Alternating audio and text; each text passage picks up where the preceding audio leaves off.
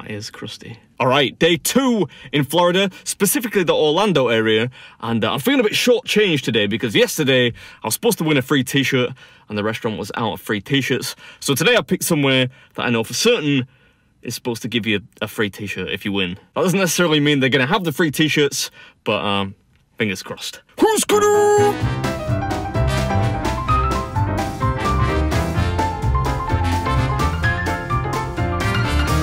Here we are, the ROQUE pub. Rock pub? ROQUE pub?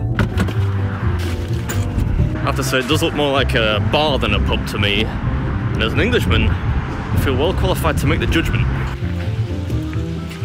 Yeah, this is the one.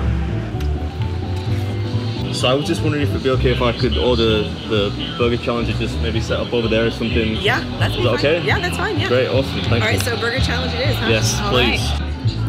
Pretty quiet in here to say this is a sports themed pub. I'm assuming the game that's on TV is quite important. Some kind of gridiron. I'm not going to pretend to know what it is. And this is it, the half barrel burger challenge. This is the wall of fame here. I'm not sure what the trophies are all about. I don't think you get one of those if you win. Just a t-shirt. Alright, so you said you had some tips, some pointers for me, okay. So here are the rules and then some tips for you. So you have 20 minutes from the start of your first bite.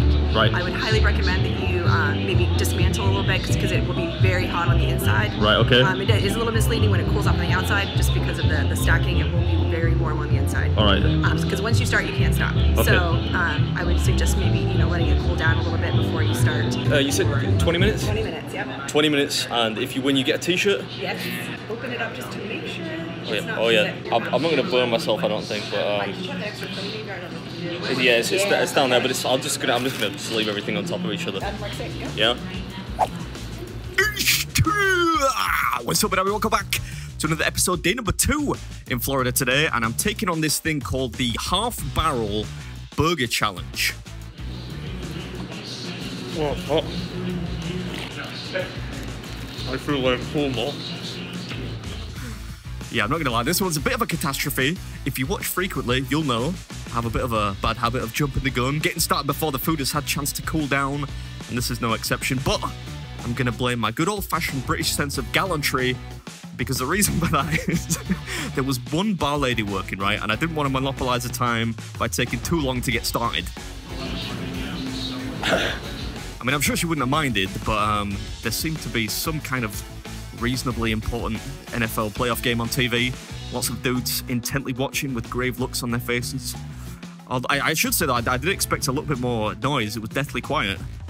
I suppose I come from the land of football hooliganism though, so I tend to expect more boisterousness while watching sports in a bar. Anyway, I'll stop rambling. I'm doing the half barrel burger challenge at the ROQUE pub, or ROQUE pub. Never really did figure out how to say it. And you get 20 minutes to finish everything you see in front of you. If you do it, you win a t-shirt. There's still steam coming off it. I don't know how something stays this hot. Yeah, they call that thermodynamics, matey boy. Although I suppose at least it makes the video a little bit more interesting, because on the surface, 20 minutes to eat a burger this big is not that complicated.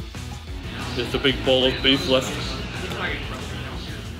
Yeah, I suppose that was inevitable, given the bun to filling ratio. You get 6 Angus beef burgers on this, 12 slices of bacon, 12 slices of cheese, some fixings on top. It's accompanied by some crisps and a pickle.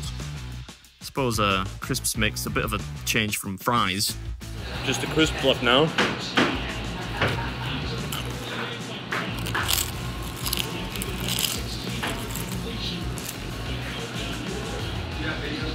I'm trying to figure out what flavour the crisps are. I think it could have been a medley. I never really did pin the flavour down. Did make it interesting though, because I mean, like, crisps are technically more difficult to eat than fries. I still haven't figured out what flavour the crisps are. Something meaty. Yeah, meat-flavoured crisps. I think that's about as specific as we're going to get. Or potato chips, in case any Americans watching about to get mad and start typing in the comment section.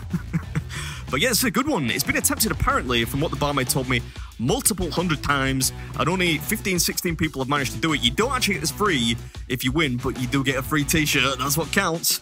Hope you enjoyed it, and I'll catch you at the next one. My mouth hurts now. Gotta suck it up though. Can't give the British a bad reputation. I mean, you can't really give British people a worse reputation in America, given the country's history. Still, I'm trying not to show weakness.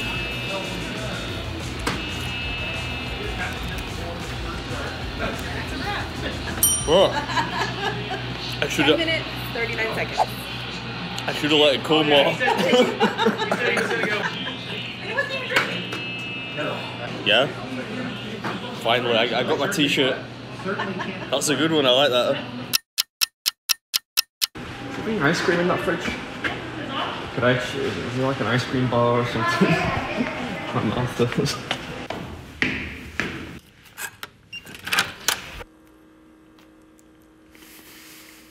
That hits the spot.